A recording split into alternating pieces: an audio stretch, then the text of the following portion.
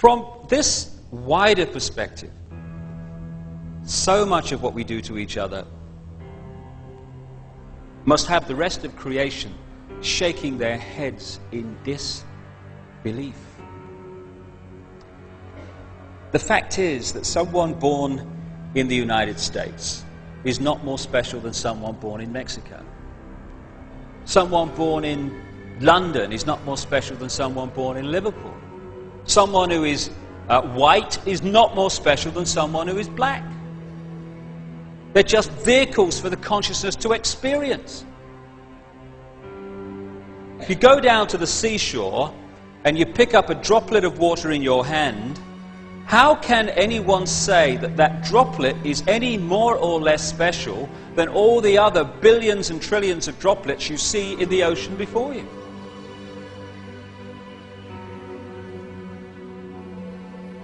So when I began to understand all this and appreciate this other explanation to dogmatic religion and this world is all there is science, I started to ask a few questions of this situation. Like, how come that this explanation, at the very bottom line least, is as credible as the other two? How come the other two get guaranteed airtime, often no questions asked, here's your airtime, say what you like, and the alternative to both of them is ridiculed or condemned or suppressed by reflex action? The answer that I came up with was that clearly some people don't want the public to have access to this information. But who and what and why? And I began to ask other questions. Like, I don't know about you, but I've met a lot of people in my life, and I can't, to my knowledge, recall anyone who wanted a war, who had any interest in wars, who felt that wars were anything but horrific and to be avoided. So I thought, who's behind them? Or what? Or why? Then I kind of looked at this economic system that controls the world. An economic system that is so sane that the more successful it is in its own terms, the quicker it destroys the planet. It's the perfect environmental and human assassin. It insists every year that we take more from the earth even quicker, turn it into even more things, sell even more things, consume even more things, throw away even more things, to worship the real God of the modern world, economic growth. It insists that every year 20% of the people of the world consume 80% of the resources, while leaving the other 80% to get by on the other 20%. Crazy, of course it is.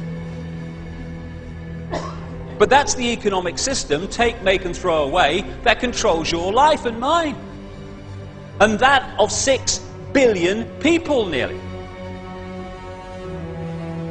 So I thought, what's behind this self-destruction? Or who and why? I started to look at some of the other conventional wisdom that we pass on from generation to generation as the only way of doing things in this world. The wisdom that says, even though the economic system that I've just described is dismantling this planet, you ask a politician of any party anywhere in the world, what do we do to get out of this environmental situation? And they will say we must have more growth to raise the money to spend on the environment. If I said to you the way to put out a fire is to pour more petrol on it, you'd say he's out of his mind. But that's what the politicians are saying when they say about more growth to sort out the environment.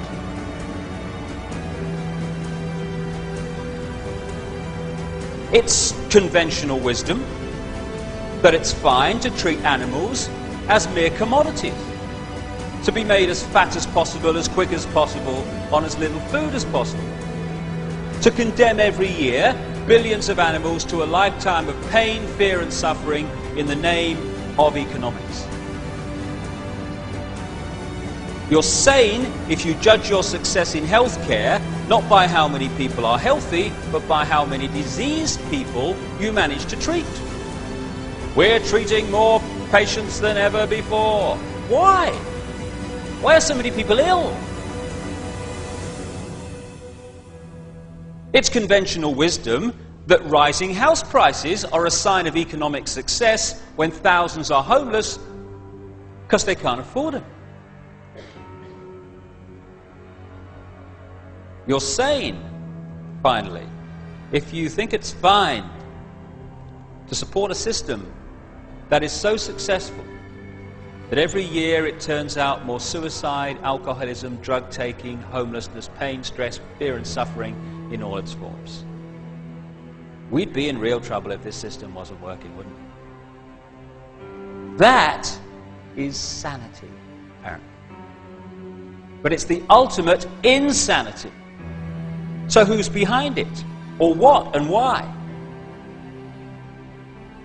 I began to realize too that against the background of this utter self-destruction, on this same planet is stunning wisdom.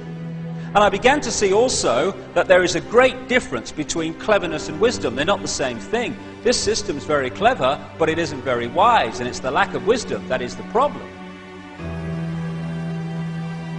And I began to see that what we call wisdom is often not found in this state-of-the-art letters after their name system.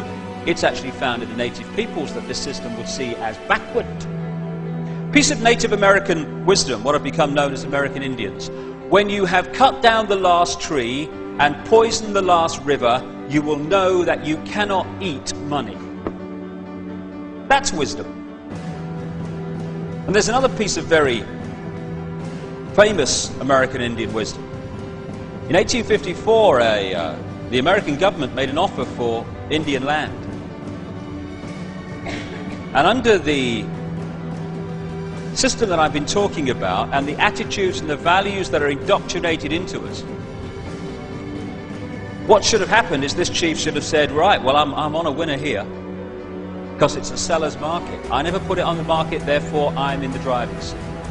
So what I'll do is duck and weave, and I'll crack on. I don't want to sell, get them to push up the price, and at the moment that I think they're going to pull out, I'll put out my hand and say, you've convinced me. And people will think, oh, what a great businessman he is. But there's another value system on this planet also. A value system that said this in terms of this chief. How can you buy or sell the sky? We do not own the freshness of the air or the sparkle on the water. How then can you buy them from us? Every part of the earth is sacred to my people, holy in their memory and experience. We know the white man does not understand our ways. He's a stranger who comes in the night and takes from the land whatever he needs. The earth is not his friend, but his enemy. And when he's conquered it, he moves on. He kidnaps the earth from his children. His appetite will devour the earth and leave behind a desert. If the beasts were gone, we would die from a great loneliness of the spirit. For whatever befalls the earth, befalls the children of the earth. It's sobering to think that those words were spoken in 1854, when you look what has happened since.